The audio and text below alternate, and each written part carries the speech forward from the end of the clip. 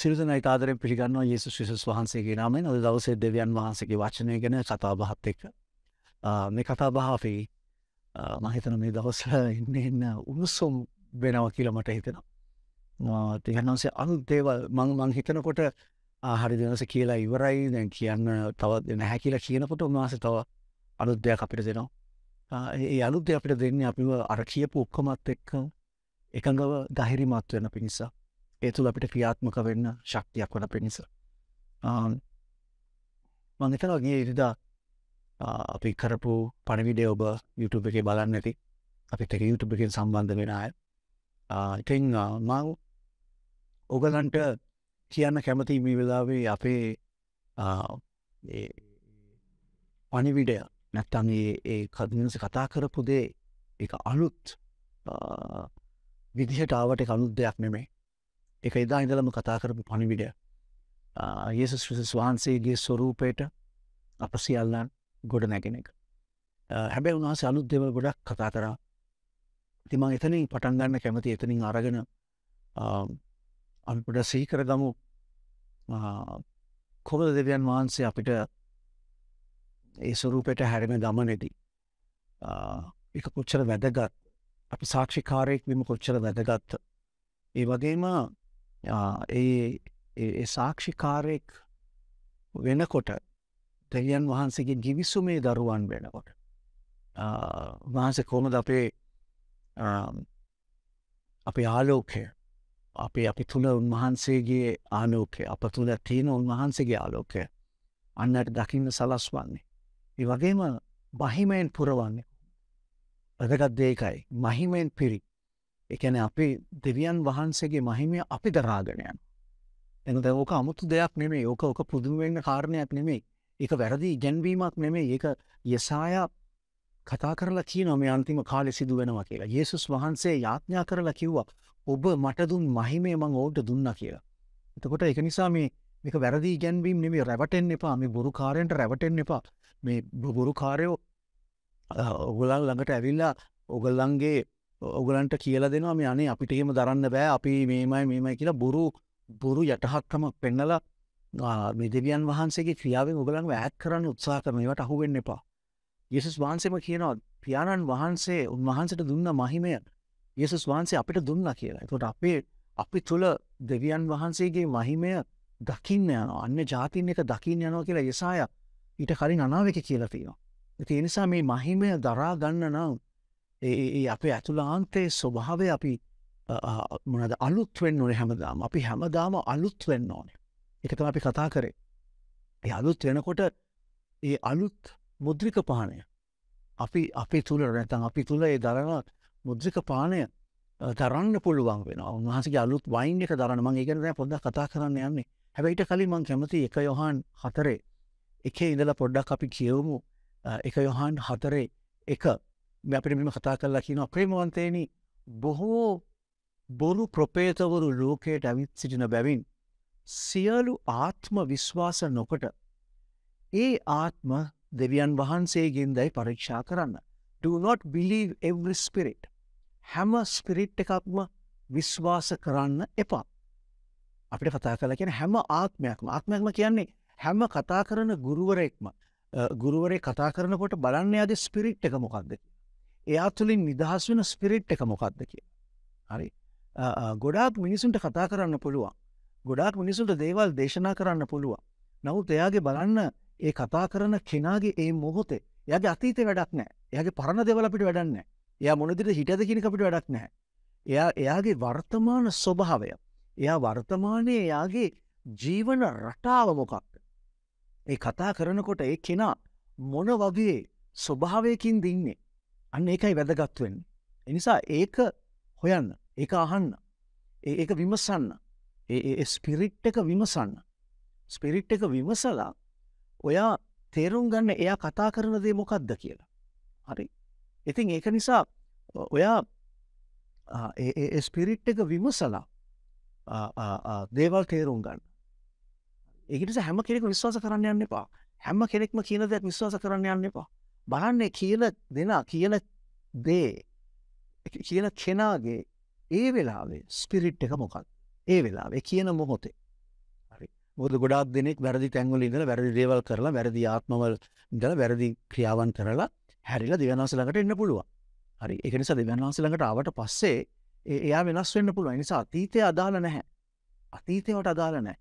නමුත් වර්තමානයේ මොහොතේ ඒ මොහොතේ ස්පිරිට් එක ගැනව කල්පනා වෙන්න. ඒ නිසා අපිට බයිබලේ කතා කරලා කියනවා බොහෝ බොරු ගුරුවරු ලෝකයට ඇවිසිටින බැවින් සියලු ආත්ම විශ්වාස නොකොට ඒ ආත්ම දෙවියන් වහන්සේගෙන් දැයි පරීක්ෂා කරන්න. ටෙස්ට් කරන්න. පරීක්ෂා කරන්න. ටෙස්ට් කරන්න කියලා තියෙනවා. හරි. ආත්ම ටෙස්ට් කරන්න. හරි. ඒ ටෙස්ට් කරලා බලන්න ඒ කෙනා දෙවියන් වහන්සේගෙන්ද නැද්ද කියලා. ඊට පස්සේ කතා කරලා කියන ඊළඟ පදේ. ඊට පස්සේ කතා කරලා කියනවා මෙයින් නුඹලා දෙවියන් වහන්සේගේ ආත්මයන්න් වහන්සේ දැනගන්නවා. කොහොමද? මෙයින් තමයි දැනගන්නේ. මොකද දැනගන්න ක්‍රමය? මෙන්න දැනගන්න ක්‍රමය. එකද ක්‍රමයක් දෙනවද? මෙන්න මේ නිසා මේක තියෙනවා නම් දෙවියන් වහන්සේගෙන් කියලා දැනගන්නවා. මොකක්ද ඒ තියෙන දේ? එනම් යේසුස් ක්‍රිස්තුස් වහන්සේ මාංශයෙන් යුක්තව ආබව ඒතු ගන්නා වූ සෑම ආත්මයෝ දෙවියන් වහන්සේගෙන්ය.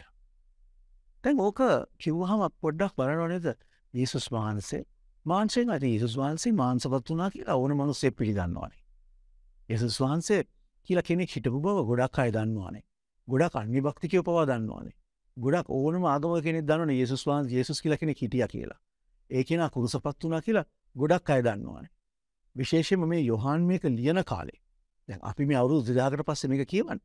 මේක යොහාන් ලියන්නේ යේසුස් වහන්සේ කුරුසපත් වෙලා අවුරුදු 100ක්වත් යන්න කලින්. හරි. ඒතර කුරුසපත් වෙලා අවුරුදු 30 40 50 යනකොට කියනකොට ඒ ගොඩක් අය දන්නවා එහෙම කෙනෙක් හිටියා තමයි. ඒක ඇත්ත කියලා. ඒතර යේසුස් වහන්සේ මාංශවත්ව ආව බව නැත්තම් මිනිස්සෙක් විදිහට ඉපදිච්ච බව ඕන කෙනෙක් දන්නවා. නොදන්න කෙනෙක් නැහැ. ඒතර එහෙනම් මේ කතා කරන්නේ ඒකද? එතකොට ඒ කියන ඔක්කොමලම දෙවියන් වහන්සේගෙන්ද? නෑ මෙතන ඊට වඩා දෙයක් තියෙනවා. බලන්න මේක කියන්නේ යේසුස් ක්‍රිස්තුස් වහන්සේ මාංශවත් වූ බව. හරි.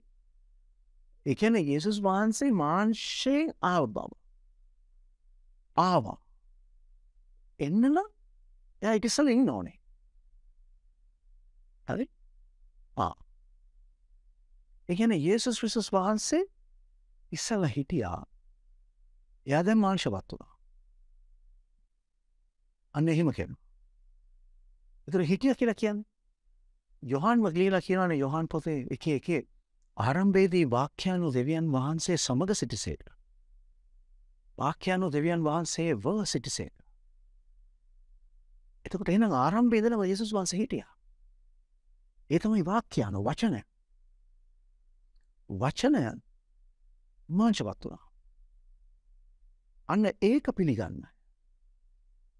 අන්න එහෙම ඒත්තු ගන්නවා. ඒ ආපු බව විශ්වාස කරන. ඒත්තු ගන්න. මොකද්ද? වාක්‍යයන්ු ඒ කියන්නේ දෙවියන් වහන්සේ ආරම්භයේ ඉඳලා හිටපු වාක්‍යයන්ු ඒ වචනය මාංශවත්. නැතුව යේසුස් වහන්සේ ඉපදිච්ච එක නෙමෙයි. යේසුස් වහන්සේ ඉපදිච්ච බව ඕන කෙනෙක් පිළිගන්න ඕන කෙනෙක් විශ්වාස කරනවා නෑ. වාක්‍යයන්ු මාංශවත් වෙච්ච. ආරම්භයේ ඉඳලා හිටපු යේසුස් දෙවියන් වහන්සේ. ඒ දෙවියන් වහන්සේගේ වචනය මුළු ලෝකේ මුළු විශ්වය හදපු වචනය. මොකද ආලෝකය වේවා වචනය. ඒ දෙවියන් වහන්සේගේ වචනය. ඒ වචනය යේසුස් වහන්සේ. ඒ වචනය මාංශවත් වුණා. ආරම්භයේ ඉඳලා හිටපු දෙවියන් වහන්සේ වහන්සේගේ වචනය මාංශවත් වෙලා මේ පොළොවට ආපු බව ඒත්තු ගන්න හැම ආත්මයක් දෙවියන් වහන්සේ. මොකද හැමෝම මේක පිළිගන්නේ නැහැ. හැමෝම මේක විශ්වාස කරන්නේ නැහැ. ගොඩක් ක්‍රිස්තියානි විශ්වාස කරන්නේ නැහැ. මං කියන්නේ ඒක ඔයා ගොඩක් වෙලාවට හිතන්නේ නැහැ මම විශ්වාස කරනවා ආපහු කෙනෙක් විශ්වාස කරන්නේ නැහැ. ගොඩක් ක්‍රිස්තියානි විශ්වාස කරන්නේ නැහැ. යේසුස් වහන්සේ ඉපදිච්ච බව ගොඩක් ක්‍රිස්තියානි විශ්වාස කරනවා. මරියතුමියගෙන් ඉපදිච්ච බව විශ්වාස කරනවා. හැබැයි වාක්‍යයන්ෝ මාංශවත් වෙච්ච. මොකද වාක්‍යයන්ෝ මාංශවත් වෙච්ච බව ඔයා විශ්වාස කරනවා නම් කෙනෙක් විශ්වාස කරනවා නම් එහෙනම් ඒ කෙනා විශ්වාස කරනවා දැනුත් අදත් යේසුස් වහන්සේගේ වචනය, යේසුස් වහන්සේ මේ පොළොවට ඇවිල්ලා කතා කරපු වචනය අප තුළ මාංශවත් වෙනවා. මොකද වාක්‍යානෝ මාංශවත් වෙච්ච බව ඒත්තු ගන්න කෙනා අද ඒත්තු ගන්නවා යේසුස් වහන්සේගේ වචනය අපි තුළ මාංශවත් වෙන්න ඕන කියලා. හරි. මොකද උන්වහන්සේගේ ආත්මය අප තුළ වාසය කරන නිසා. මොකද ශුද්ධාත්මයන් වහන්සේ අප තුළ වාසය කරනවා නම් අපේ ස්පිරිට් එක අප තුළ තියෙන්නේ, අප තුළ වාසය කරන්නේ, අප තුළ ක්‍රියා කරන්නේ ශුද්ධාත්මයන් වහන්සේ නම් එහෙනම් යේසුස් වහන්සේගේ වචනය අප තුළ මාංශවත් වෙච්ච බව ඒ ආත්මයන් වහන්සේ අපිට කතා කරනවා. ඒක තමයි පොඩ්ඩක් ඉස්සරහට ගිහලා කතා කරන්නේ. ඉස්සරහට පෙන්වන්නේ මොකද? මේ නුඹලා දෙවියන් වහන්සේගේ ආත්මය දැනගන්න. ඊට පස්සේ තුන්වෙනි පදේ කියනවා, තුන්වෙනි පදේ කියනවා යේසුස් වහන්සේ ඒත්තු නොගන්නා වූ. ඒ කියන්නේ යේසුස් වහන්සේව ඒත්තු කියනට වඩා එතන ප්‍රකාශක නොකරන්නා වූ. Every spirit that does not confess.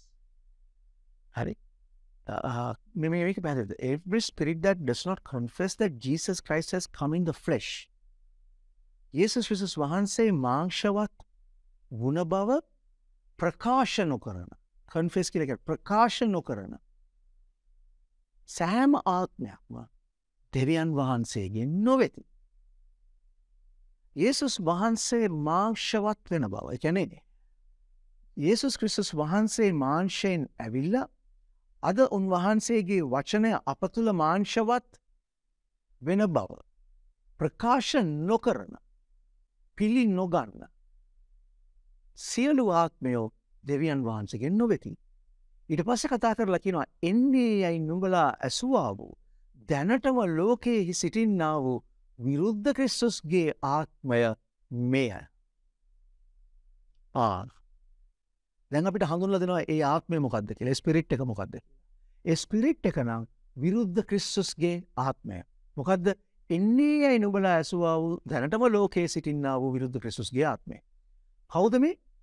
යේසුස් ක්‍රිස්තුස් වහන්සේ මාංශවත් නොවුන බව. ඒ කියන්නේ මේ යේසුස් වහන්සේ ඉපදිච්ච බව ගැන නෙමෙයි මේ කතා කරන්නේ. වරදවල තේරුම් ගන්න එපා. මොකද යේසුස් කියලා කෙනෙක්, යේසුස් වහන්සේ කියලා කෙනෙක් හිටපු බව ඕන කෙනෙක් පිළිගන්නවා. ඒකට ඕන තරම් සාක්ෂි තියෙනවා. ඒකට ඕන තරම් පුරාවිද්‍යා සාක්ෂි තියෙනවා. ඒකට ඕන තරම් දේවල් තියෙනවා, සාක්ෂි පිට සාක්ෂි තියෙනවා. ඒ නිසා ඕන කෙනෙක් පිළිගන්නවා. මේ කතා කරන්නේ යේසුස් වහන්සේ ඉපදුනා කියලා පිළි නොගන්න එකක් ගැන නෙමෙයි. මේ කතා කරන්නේ ආරම්භයේ සිට ඉන්නා වූ, ආරම්භයේදී වාසය කළා වූ, මේ මුළු විශ්වය සෑදුවා වූ මහෝත්තම දෙවියන් වහන්සේගේ වචනය මාංශවත් වුණ බව විශ්වාස නොකරන. මොකද ඒ වචනය මාංශවත් වෙච්ච බව විශ්වාස කරන කෙනා විශ්වාස කරනවා යේසුස් වහන්සේගේ වචනය අප තුළ මාංශවත් වෙන්න ඕනේ. ඒ කොහොමද? අප තුළ ඉන්න ආත්මයන් වහන්සේ කරනකොට. මොකද යේසුස් වහන්සේ මාංශවත් වෙච්ච බව විශ්වාස කරන්න බැහැ කිසි කෙනෙකුට ඒ කෙනා තුළ ආත්මයන් වහන්සේ නැත්තම්. ඒ කෙනා තුළ ආත්මයන් වහන්සේ ක්‍රියා කරන්නේ නැත්තම් ඒ කෙනා පිළිගන්නේ නැහැ. ඒක බුද්ධියෙන් වටහා ගන්න බෑ. මේ රාත්කල් 3:00 මොලේට මේක තේරෙන්නේ නැහැ. කොච්චර තර්ක විතර්ක දැම්මත් මේක තේරෙන්නේ නැහැ. මේක වැටහෙන්නේ නැහැ. ඒ නිසා ඒක වටහා ගන්න නම් ශුද්ධාත්මයන් වහන්සේ අපේ ඇතුළේ ඉඳලා ඒක කියලා දෙන්නම ඕනේ. ඒක කියලා දුන්න කෙනාට තමයි, අතුලාන්තේ කියලා දුන්න කෙනාට තමයි ඒක වැටහෙන්නේ. ඒක අවබෝධ වෙන්නේ, ඒක ඇස් ඇරෙන්නේ. එතකොට යේසුස් වහන්සේ මාංශවත් වෙච්ච බව පිළි නොගන්න කෙනා, එයා තුළ ශුද්ධාත්මයන් වහන්සේගේ ක්‍රියාවක් නැහැ. එයා තුළ ශුද්ධාත්මයන් වහන්සේ ඉන්න ඇති සමහර විට හිටියත් එයා යටපත් කරගෙන බුද්ධියෙන් ක්‍රියා කරනවා වෙන්න පුළුවන්. මම දන්නේ නැහැ. හැබැයි ආත්මයන් වහන්සේ උගන්වන කෙනෙකුට, ආත්මයන් වහන්සේට කීකරු කෙනෙකුට, ශුද්ධාත්මයන් වහන්සේගේ ක්‍රියාවට යටත් වෙච්ච කෙනෙක් අනිවාර්යයෙන්ම අවබෝධ කරගන්නවා මේ දෙවියන් වහන්සේ තමයි මේ මාංශවත් වුනේ. ඒ කියන්නේ ආවා. එයා ඉපදුනා නෙමෙයි කොහෙන්වත් නැතුව. එයා ආවා. හිටියා, ආවා. කවුද? යේසුස් වහන්සේ. ඒ වගේ උන්වහන්සේ මේ පොළොවට ඇවිල්ලා කතා කරපු වචනය උන්වහන්සේගේ ස්වභාව තුළ නැත්නම් ක්‍රිස්තුස් වහන්සේගේ ශරීරය තුළ මාංශවත් වෙන්න ඕන. ක්‍රියාව තියෙන්න ඕන. උන්වහන්සේගේ සෙනග තුළ යේසුස් වහන්සේගේ ක්‍රියාව තියෙන්න ඕන. යේසුස් වහන්සේගේ ආදරය තියෙනවා. යේසුස් වහන්සේගේ කරුණාව තියෙනවා. උන්වහන්සේගේ සමාදානය, උන්වහන්සේගේ ප්‍රීතිය, උන්වහන්සේගේ මෘදුකම, ඉවසීම.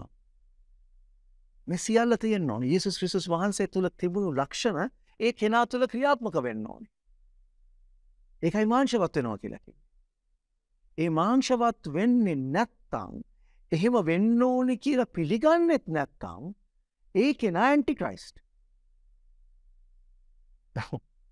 ඒ කෙනා තමයි දැනටම ලෝකේ ඉන්නවා කියලා ඒ කාලේ කියනවා. ඒ කාලේ කියනකොට ඒ කාලේ කියන්නේ මම කතා කරන්නේ මීට අවුරුදු 1950කට විතර කලින් තමයි මේ කතාව කිව්වේ. එතකොට මීට අවුරුදු 1950කට කලින් කියනවා නම් ඒ කාලේ ඉන්නවා කියලා ලෝකේ, අද නම් අනිවාර්යයෙන්ම ලෝකේ ඉන්නවා මේ ඇන්ටික්‍රයිස්ට්. හරි. ඒ ඇන්ටික්‍රයිස්ට්ගේ ස්පිරිට් එක විරුද්ධ ක්‍රිස්තුස්ගේ ආත්මය. ඒ කාලේ විරුද්ධ ක්‍රිස්තුස් සිටියේ නෑ ජීවත් වෙලා. දැන් නම් මම විශ්වාස කරනවා ඇන්ටික්‍රයිස්ට් කොහේ හරි ජීවත් වෙනවා කියලා. නමුත් ඒ කාලේ හිටියේ ආත්මය. විරුද්ධ ක්‍රිස්තුස්ගේ ආත්මය, ස්පිරිට් එක. Spirit of ඇන්ටික්‍රයිස්ට්. එනිසා ඒ විරුද්ධ ක්‍රිස්තුස්ගේ ආත්මය තමයි මිනිසුන්ට කියන්නේ යේසුස් වහන්සේ මාංශවත් උනේ නෑ. නැත්නම් උන්වහන්සේගේ වචනය අප තුළ මාංශවත් වෙන්න බෑ. අපිට ඒ විදිහට ජීවත් වෙන්න බෑ.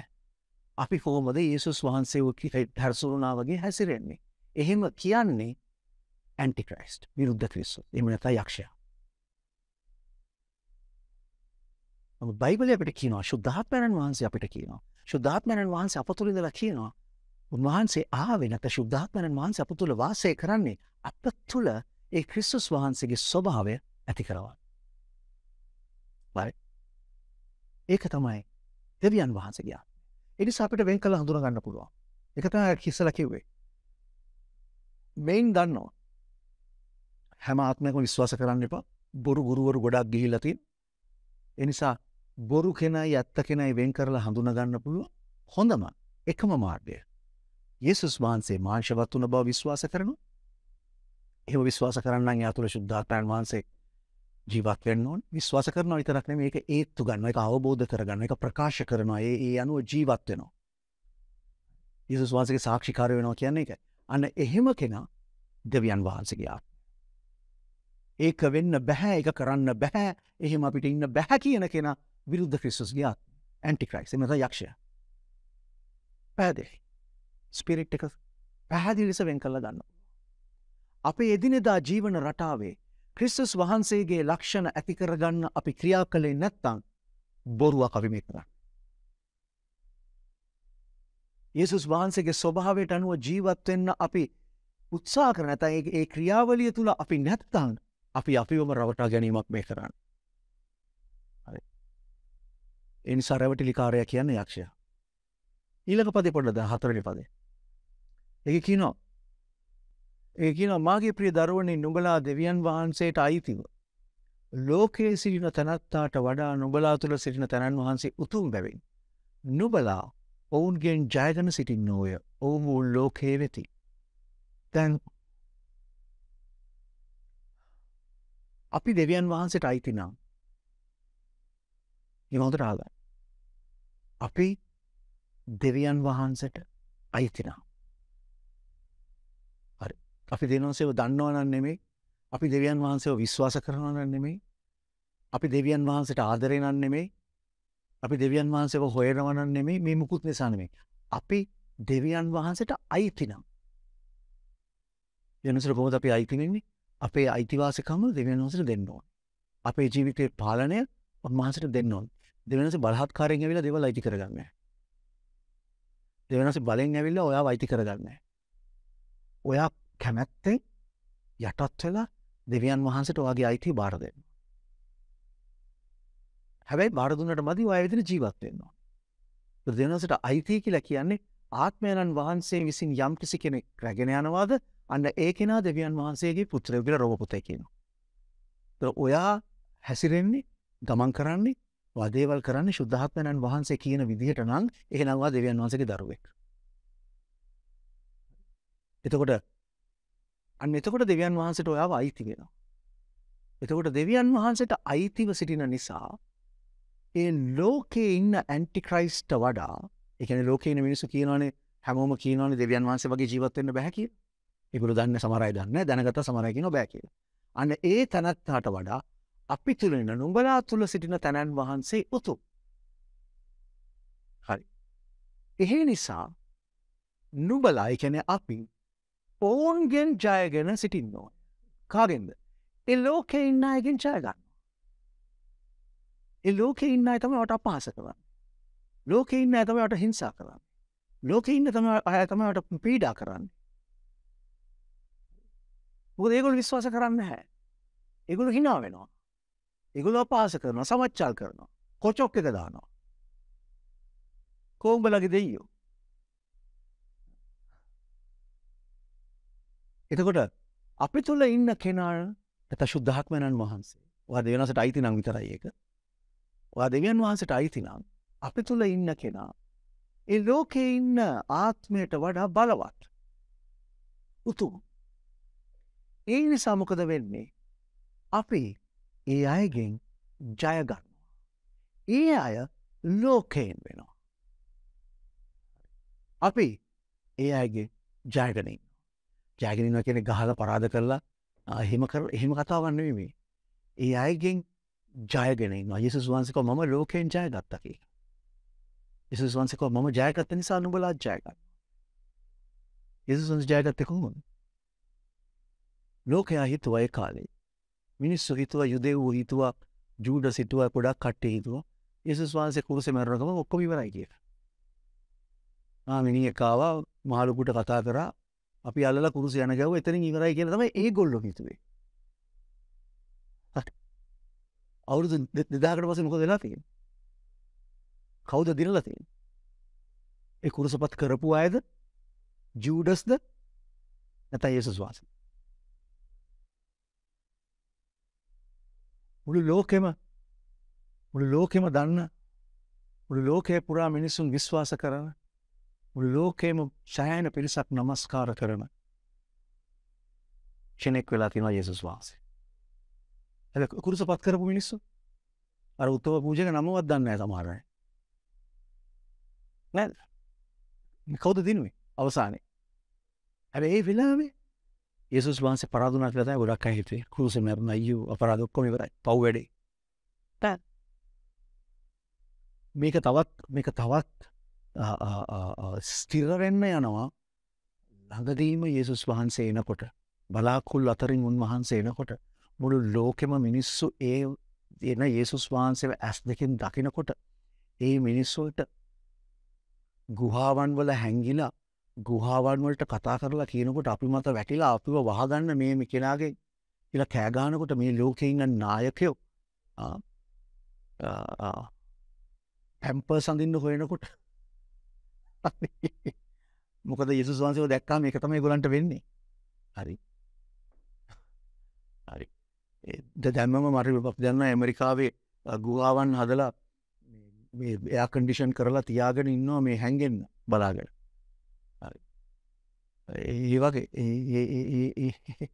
අවසානයේ ජයරන් තියන්නේ කවුද? right. යේසුස් වහන්සේ. ඒ නිසා තමයි කිව්වේ ජය ගන්න මේ ගහලා පරද්දලා චණ්ඩිකම් කරලා නෙමෙයි. යේසුස් වහන්සේ ජයගත්තේ සම්පූර්ණ වෙනස් විදියකින්. මුළු ලෝකෙම ජයගත්තා. ඒ නිසා එයා ලෝකයෙන් බැලුවා. හරි. ඊළඟ පස්වෙනි පදේ මම ඔයගොල්ලන්ට පැහැදිලි කරලා දෙන්නේ මොකද උන්වහන්සේ කරන්න යන්නේ කියලා. එබැවින් ලෝකයෙන් වූවක් මෙන් කතා කරදී ලෝකයාද ඔවුන්ගේ වචන අසති. ඒ මිනිස්සු කියන දේවල්. හරි. දැන් මේ වෙනකොට මම ඔයාලට පොඩ්ඩක් කියන්න. මේ වෙනකොට ඔයා දෙවියන් වහන්සේගේ වචනයට අනුව ජීවත් වෙන්න යනවා නම් ඔයාට සමහර වෙලාවට ලෝකේ ඔයාගේ අවට ඉන්න අයගෙන් ඔයාට මේ වගේ අපහාස එනවා ඇති. ඒගොල්ලෝ ලෝකයෙන් වගේ කතා කරනවා. ඕවා කළා හරියන්නේ නැහැ. ඕම ඉඳලා හරියන්නේ නැහැ. ඕවා කළා මොනා කරන්නද? ඒගොල්ලෝ කතා කරන්නේ ලෝකෙ විදියට. එතකොට ලෝකේ ඉන්න මිනිස්සු ලෝකයාද ඒගොල්ලන් කියන දේ අහනවා. ඒගොල්ලන් කියන දේ ඇත්ත බව වටහා ගන්නවා. මොකද ඒගොල්ලෝ ලෝකයෙන් නිසා. හරි? ඊට පස්සේ අපි දෙවියන් වහන්සේගෙන් වෙමුවා. දැන් අපි ලෝකයෙන් නෙමෙයි අපි දෙවියන් වහන්සේගෙන්. දෙවියන් වහන්සේව අඳුනන තැනැත්තේ අපේ වචන අසනවා. දෙවියන් වහන්සේගෙන් නොවෙන තැනැත්තේ අපේ වචන අසන්නේ නැත. ඒතර මේන් සැබෑකමේ ආත්මයත් මුලාවේ ආත්මයත් අපි දැනගන්නවා. දෙවියන් වහන්සේගෙන් ඉන්න කෙනා මේ කියන වචන විශ්වාස කරනවා. මොනවද කියන වචන? යේසුස් වහන්සේ මාංශවත් වුණා. ක්‍රිස්තුස් වහන්සේ මාංශවත් වෙච්ච බව. උන්වහන්සේ අතීතයේ ඉඳලා පුරාතන අතීතයේ සදාකාලික වූ අතීතයක ඉඳලා උන්වහන්සේ වාසය කරලා දැන් මාංශවත් වුණා. ඒ කියන්නේ යේසුස් වහන්සේ නිකන් ඉපදුනා නෙමෙයි. ජෝසෙෆුයි මරියයි එකතු වෙලා යේසුස් වහන්සේ ඉපදුන්නේ නැහැ. මරියා කන්‍යාවක්. යේසුස් වහන්සේ ඉපදෙනකොට. ඒ නිසා ඒක ඒ මාංශවත් වුණේ වාක්‍යාන වචනයයි. එතකොට ඒ යේසුස් වහන්සේගේ වචනය අප තුළ දැන් මාංශවත් වෙන්න ඕනේ. ඒකයි දෙවියන් වහන්සේ අපිට කියන්නේ. ඒක පිළිගන්න නම් අර පිළිගන්න කෙනා වෙන්න ඕනේ. එතකොට ඒ වචනය අහන්නේ කවුද? ඒ වචනෙට කීකරු වෙන්නේ කවුද? ඒ වචනේ විශ්වාස කරන්නේ කවුද? ලෝකේ නැතුව දෙවියන් වහන්සේගෙන් ඉන්න කෙනා. හැබැයි ලෝකෙන් ඉන්න කෙනා ඒක පිළිගන්නේ නැහැ. ඒ කෙනා චර්ච් එක ඇතුලේ ඉන්නත් පුළුවන්. චර්ච් එක ඇතුලේ හිටියත් එයා පිළිගන්නේ නැහැ. මොකද එයා ලෝකේ. එයාගේ තියෙන ලෝකේ කාරණා විතර. එයාට තියෙන ලෝකේ මොනවා හරි කරලා මේ ජීවිතේ ගැට ගහ ගන්න විතරයි එයා බලන්නේ. එහෙම හොයන අය මේ ලෝකේ කාරණා හොයන චර්ච් එක ඇතුළට ඇවිල්ලත් ලෝකේ කාරණා හොයන ඒගොල්ලන්ට මේක තේරෙන්නේ නැහැ. අන්න එතකොට කියනවා මේන් සැබෑකමේ ආත්මයත් මුලාවේ ආත්මයත් අපි දැනගන්නවා. by this we know. මේකෙන් අපි දැනගන්නවා. සැබෑකමේ ආත්මය මොකද්ද? දෙවියන් වහන්සේගේ ආත්මය මොකද්ද? මුලාවේ ආත්මය මොකද්ද? ඇන්ටික්‍රයිස්ට්ගේ ආත්මය මොකද්ද? මම අර කියන මේ දවස්වල සභාව ඇතුලේ ඇන්ටික්‍රයිස්ට්ගේ ආත්මය බලවත් ලෙස ක්‍රියා කරනවා. මම අර කියන ඇන්ටික්‍රයිස්ට් විරුද්ධ ක්‍රිස්තුස් ප්‍රකාශ වෙන්න යන්නේ ප්‍රග්‍රහණ කොට ක්‍රිස්තියානි සභාව කරන කොටගෙන.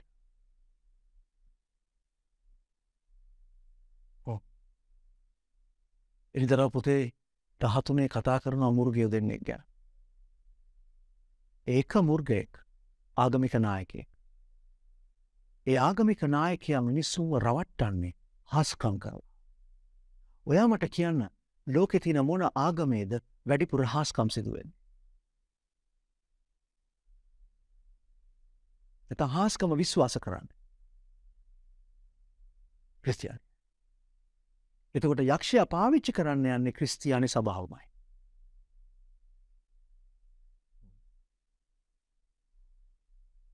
ඒ නිසා වැඩිපුර මුලාවේ ආත්මය ක්‍රියා කරන්නේ ක්‍රිස්තියානි සභාව ඇතුලේ. ඊට පස්සේ හාස්කම වෙනකොට ලෝකේ ඉන්න අනිත් අයත් ඒක විශ්වාස කරන්න යනවා. ලෝකේ ඉන්න අනිත් මිනිසුත් ඒක විශ්වාස කරන්න යනවා. මොකද බයිබලයේ අපිට කියනවා මේ මිනිස්සයා සෙනග බලන් ඉඳද්දි අහසෙන් ගින්දර ගේනවා. අහසෙන් ගින්දර ගේනවා. ඒ තරමට හාස්කම් කරනවා. බොරු හාස්කම් ගොඩක් කරනවා. බොරු වූ සියලු ආශ්චර්යයන්ගෙන් යුක්තයි කියලා. 2 තෙසලෝනික 2 අපි පෙරළුම් 2 තෙසලෝනික 2 4 ඉඳලා කියවන්න. 4 ඉඳලා දාන්න. 2 තෙසලෝනික 2 4 ඉඳලා. ඇන්ටික්‍රයිස්ට්ගේ ක්‍රියාව කොහොමද වෙන්නේ කියලා. ඒක සාතන්ගේ ක්‍රියාව අනුව සිදු වෙන්නේ. සාතන්ගේ මුලාවේ ක්‍රියාව අනුවයි ඒක සිදු වෙන්නේ.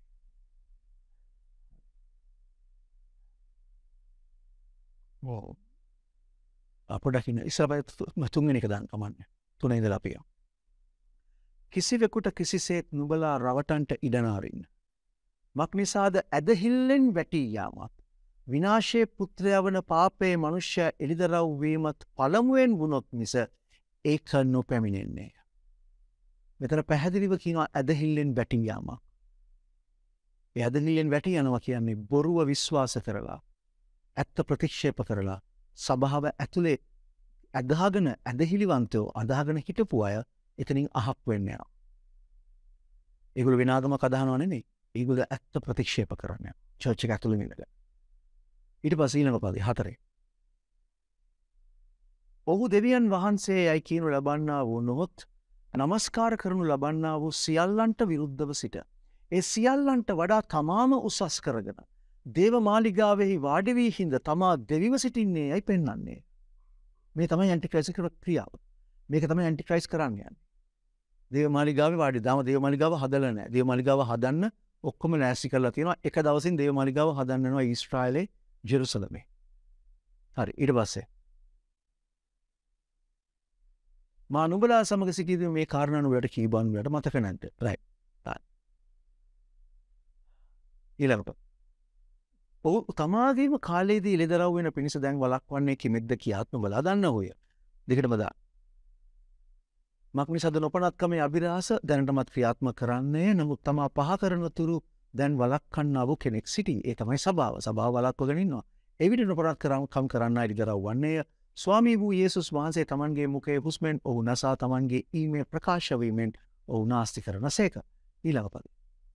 ඔහුගේ ඊම සාතන්ගේ ක්‍රියා කිරීමේ හැටියට බොරු වූ සියලු ආකාර ආශ්චර්යවලින්ද ලකුණු වලින්ද පුදුම වලින්ද ඊට පස්සේ විනාශ වන්නවුන්ට අධර්මිෂ්ඨකමේ සියලු රැවටිලිකාරකමින්ද යුක්ත වේ. මක් නිසාද ගැලවෙන පිණිස ඔවුහු සැබෑකමට ප්‍රේමවීම පිළිනොගත්තේය. එකයි මං කිව්වේ. ඒගොල්ලෝ වැරදි මොකුත් නෙමෙයි. ඇත්ත ප්‍රතික්ෂේප කරා. මොකක්ද ඇත්ත? යේසුස් වහන්සේ මාංශවත් වුණා. උන්වහන්සේ හිටියා ආවා. ඒ මාංශවත් වූ ආකාරයට යේසුස් වහන්සේගේ වචනය අප තුළත් මාංශවත් වෙන්න ඕන. අප තුළින් ප්‍රකාශ වෙන්න. හරි. අන්න ඒක පිළිගත්තේ නැහැ. හරි. දැන් මේ ක්‍රියාවලිය, මේ සිදුවීම් මාලාව, මේ දෙවියන් වහන්සේ සභාව තුළ ඔයා මන් තුළ කරගෙන යන මේ ක්‍රියාවලිය, ඒක ශුද්ධාත්මයන් වහන්සේ ඔයාට උගන්වයි. ඒක අර 1 යොහාන් 4 ඉතුරු ටිකේ තියෙනවා. අපි ආපහු යන් එතන 1 යොහාන් 4ට. හරි. 1 යොහාන් 4 ඉතුරු ටිකේ තියෙනවා කොහොමද ඔයා තුළ වාසය කරන ඇනන් වහන්සේ, ඔයා තුළ වාසය කරන කෙනා ආත්මයන් වහන්සේ උගන්වන්නේ කියලා. හරි. ඊට පස්සේ සමහර ඉතින් කතා කරලා කියනවා ආදරය ගැන. පහ නෙමෙයි 7 හරි. ප්‍රේමවන්තනි අපි එකිනෙකාට ප්‍රේම කරමු. මක් නිසාද ප්‍රේමය දෙවියන් වහන්සේගෙන්නේ. ප්‍රේම කරන සෑම දෙනම දෙවියන් වහන්සේගෙන් ඉපද සිටිති. දෙවියන් වහන්සේ වහන්සේ. මේක තමයි දෙවියන් වහන්සේ පාවිච්චි කරන්න යන ප්‍රධාන ආයුධය. ප්‍රේමය කියන්නේ මහිමයාව. උන්වහන්සේගේ මහිමයා පිරුණාම ඒ ප්‍රේමයේ උපරිම සම්පූර්ණත්වයට ආපු කෙනා තමයි මහිමෙන් පිරෙන්නේ. යේසුස් වහන්සේගේ උස මහතේ ප්‍රමාණයට වර්ධනය වෙන කෙනා, වර්ධනය වෙච්ච කෙනා.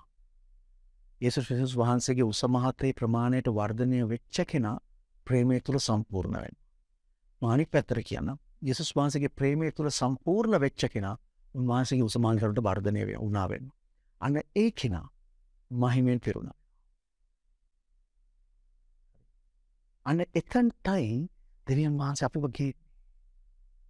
අන්න එතනට තමයි දෙවියන් වහන්සේ අපිව අරන් යන්නේ. මම පොඩ්ඩක් ආපස්සට යම් බැක් යම් පොඩ්ඩක්. හරි.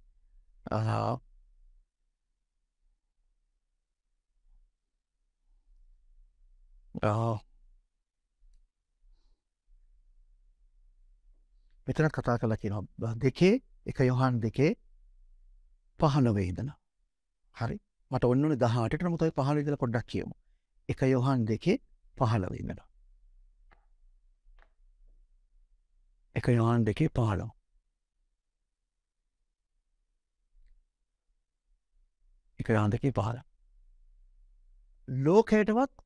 ලෝකයේ තිබෙන දේවල්ටවත් ප්‍රේම නොකරන්න. යමෙක් ලෝකයට ප්‍රේම කරේ නම් පියාණන් වහන්සේ කෙරෙහි ප්‍රේමය ඔහු තුළ නැත්තේය. අතන කතා කරලා කිව්ව නේද අපි ප්‍රේම කරනවා, අපි බොරු, ඒ කියන්නේ අර ඇන්ටික්‍රයිස්ට් ගැන කතා කරලා හරි. අපි එකිනෙකාට ප්‍රේම කරන්න ඕනේ. දැන් මෙතන කතා කරලා කියනවා ලෝකයට නැත්නම් ලෝකේ දේවල් වලට ලෝකේ තියෙන දේවල් වලට ප්‍රේම කරන්න එපා. කෙනෙක් එහෙම ලෝකේ තියෙන දේවල් වලට ආදරය කරනවා නම් ඒවට ආසා කරනවා නම් ඒව මැත්තේ මැරෙනවා නම් ඒව මැත්තේ නැහෙනවා නම් එහෙනම් දෙවියන් වහන්සේගේ ප්‍රේමය ඇතුළ නැහැ. මන් නෙමෙයි කියන්නේ බයිබලේ කියන්නේ. මම වට උගන්වනවා විතරයි. ඊළඟ පදේ. මක්නිසාද ලෝකයේ තිබෙන සියල්ල. එනම් මාංශයේ තෘෂ්ණාව, ඇස්වල තෘෂ්ණාව, ජීවිතයේ අහංකාරකම පියාණන් වහන්සේගෙන් නොව ලෝකයෙන් වේ. හරි. ඊට පස්සේ ලෝකයක් ලෝකයේ තෘෂ්ණාවත් පහව යන්නේය. නමුත් දෙවියන් වහන්සේගේ කැමැත්ත කරන්න සදාකාලයටම පවතින්නේ. සදාකාලික ජීවන උරුම කරගන්නේ කවුද? දෙවියන් වහන්සේගේ කැමැත්ත කරන්න. මොකද දෙවියන් වහන්සේගේ කැමැත්ත? දෙවියන් වහන්සේගේ පුත්‍රයා වන යේසුස් ක්‍රිස්තුස් වහන්සේගේ ස්වරූපයට සමාන වෙන්න දෙවියන් වහන්සේ పూర్වයෙන් නියම කළා වූ නියමයට ක්‍රියාත්මක වෙන එක. අන්‍ය සදාකාලික පවතින. ඊට පස්සේ ප්‍රිය දරුවනි මේක අන්තිම කාලය. විරුද්ධ ක්‍රිස්තුස් එන බව නුඹලා ඇසූ ලෙසම දැනටම බොහෝ විරුද්ධ ක්‍රිස්තුස් වරු නැගිට සිටිති. මෙයින් මේක අන්තිම කාලය බව අපි දනිමු. ඔහු අප කෙරෙන් ගියෝය. ඒ කියන්නේ ඒ අය අප කෙරේ හිටියා, අප කෙරෙන් ගියා. ඊට පස්සේ 19. නමුත් ඔවුන් අපිට අයිතිව සිටියේ නැත. ඔවුන් අපිට අයිතිව සිටියා නම් අප සමග පවතිනවා ඇත. නමුත් ඔවුන් සියල්ලන්ම අපිට අයිති නැති බව ප්‍රකාශ වෙන පිණිස ඔහු අපෙන් අහක්ව ගියෝය. හරි. ඒගොල්ලොත් එක්ක හිටියා. දැන් මේ කතා කරන්නේ යොහන් කතා කරන්නේ කට්ටියක් ඒගොල්ලොත් එක්ක හිටියා. කට්ටියක් ඒගොල්ලොත් එක්ක හිටියා. හැබැයි ඒගොල්ලෝ ගියා. ඒගොල්ලෝ අපිට අයිතිව හිටියේ නෑ. යොහන් කියන අපිට අයිතිව සිටියා නම් අප තවද දිගටම ඉන්නවා. නමුත් සියල්ල ඒ ගිය සියල්ලම අපිට අයිති නැති බව ප්‍රකාශ වෙන පිණිස ඒගොල්ලෝ අපෙන් අහක්ව ගියා. ඇයි ගියේ? ඒගොල්ලෝ සත්‍ය ප්‍රතික්ෂේප කරපු නිසා. මේ ක්‍රිස්තුස් වහන්සේ මාංශවත් වෙච්ච බව, එහෙම නැත්නම් උන්වහන්සේගේ වචනය අප තුළ මාංශවත් වෙන බව ඒගොල්ලෝ පිළිගත්තේ නැහැ. සත්‍ය ප්‍රතික්ෂේප කරා. ඒ නිසා අහක්ව ගියා. ඊට පස්සේ නුඹලා ශුද්ධ තැනන් වහන්සේගෙන් ආලේපයක් ලැබ සියලු දේම දනිවය. You have an anointing. ඒ ශුද්ධ තැනන් වහන්සේගෙන් ආලේපයක් තියෙනවා. ඒ නිසා යෝවා දන්නේ දේවල්. ඊට පස්සේ මා නුඹලාට ලියා එව්වේ නුඹලා සැබෑව නොදන්නා බැවින් නොව නුඹලා සැබෑව දන්න නිසා සැබෑවෙන් කිසි බොරුවක් හට නොගන්න නිසාත්ය. මං අහන්නම් වාගේ. ඔයා සත්‍ය දන්නවද? මොකද යේසුස් වහන්සේ කිව්වා නුඹ සත්‍ය දැනගන්නේ සත්‍ය නුඹව නිදහස් කරන්නේ. ඔයා සත්‍ය දන්නවද? මොකක්ද ඇත්ත?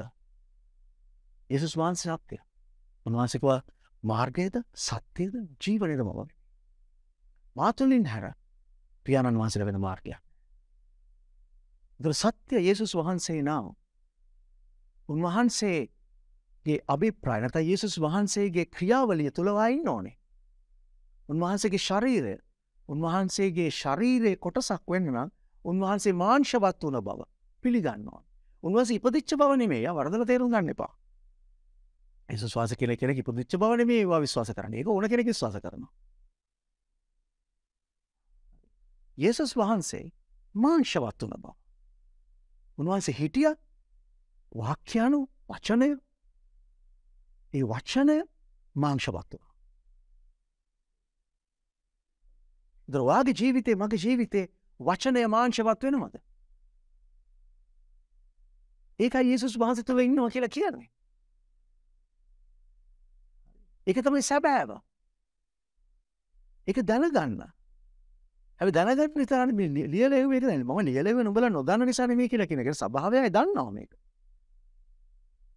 හරි. හැබැයි සැබෑව දන්නවනම් බොරුවක් හටගන්න බෑ වා තුලින්. මොකද ඔයා සැබෑව නම්. ඔයා යේසුස් වහන්සේ තුල නම්, යේසුස් වහන්සේ වා තුල නම් මොකද්ද වෙන්න ඕනේ? ඔයා තුලින් හටගන්න ඕනේ සත්‍යය. සැබෑවෙන් බොරුවක් හටගන්නේ නැහැ. හරි. ඊට පස්සේ යේසුස් වහන්සේ ක්‍රිස්තුස් වහන්සේ නොවේයයි කියන තැනැත්තා මිස බොරුකාරයා වෙන කවුද? විරුද්ධ ක්‍රිස්තුස් මේය. එනම් පියාණන් වහන්සේ සහ පුත්‍රයාණන් වහන්සේ එපා කරන තැනැත්තාමය. පියාණන් වහන්සේ එපා වෙන්න එපා කරන්නේත් පුත්‍රයාණන්ව එපා කරන්නේත් කවුද? රෝම 8:29 පැහැදිලි ලෙස කියනවා. පියාණන් වහන්සේ పూర్වයෙන් නියම කළා. අප සියල්ලන් උන්වහන්සේගේ පුත්‍රයාගේ ස්වරූපයට සමානව. ඇයි? උන්වහන්සේගේ පුත්‍රයා කියන්නේ යේසුස් වහන්සේ බොහෝ සහෝදරයන් අතර වැඩිමහල් ලවෙන්න. වැඩිමහල් පුතා. කුලිඳුරා.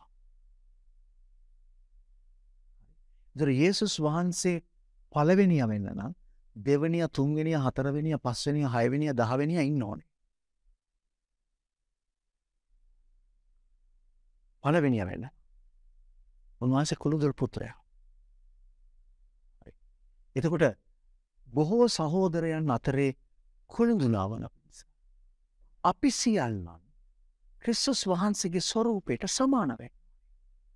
දැන් මේක ප්‍රතික්ෂේප කරන කෙනා පියාණන් වහන්සේව ප්‍රතික්ෂේප කරනවා, පුත්‍රයාණන් ප්‍රතික්ෂේප කරනවා. නැත්නම් මේ ප්‍රතික්ෂේප කරනවා කියන්නේ මම මේ දෙවියන් වහන්සේ කියලා කෙනෙක් ඉන්නවා, එයාගේ පුතා, ඒක නෙමෙයි. ඒකත් අදාළයි. සමහර අය කියනවා යේසුස් වහන්සේ දෙවියන්ගේ පුත්‍රයා නෙමෙයි, මේ අනාගත වක්තෘ කෙනෙක් විතරයි කියලා. ඒ ක්‍රිස්තියානි ස්වභාවය නෙමෙයි කතා කරන්නේ. ඒ ස්වභාවයෙන් එළියේ ඉන්නේ නෙමෙයි කියන්නේ. මකතන් ස්වභාවයෙන්. හරි? එයා තමයි වැටි යන්නේ. ඒ අය තමයි දාලා ගියේ. යොහන් කියනවා දාලා ගියා කියලා කට්ටිය. ඒගොල්ලෝ විශ්වාස කරා, පියාණන් වහන්සේ විශ්වාස කරා, යේසුස් වහන්සේ විශ්වාස කරා. නමුත් අර ස්වභාවයට පරිවර්තනය වීම ඒගොල්ලෝ ප්‍රතික්ෂේප කරා. ඒකයි ගුණේ. මාංශවත් වීම ප්‍රතික්ෂේප කරා. ක්‍රිස්තුස් වහන්සේ නොවේ. යේසුස් වහන්සේ ක්‍රිස්තුස් වහන්සේ නොවේ යයි කියන දාත.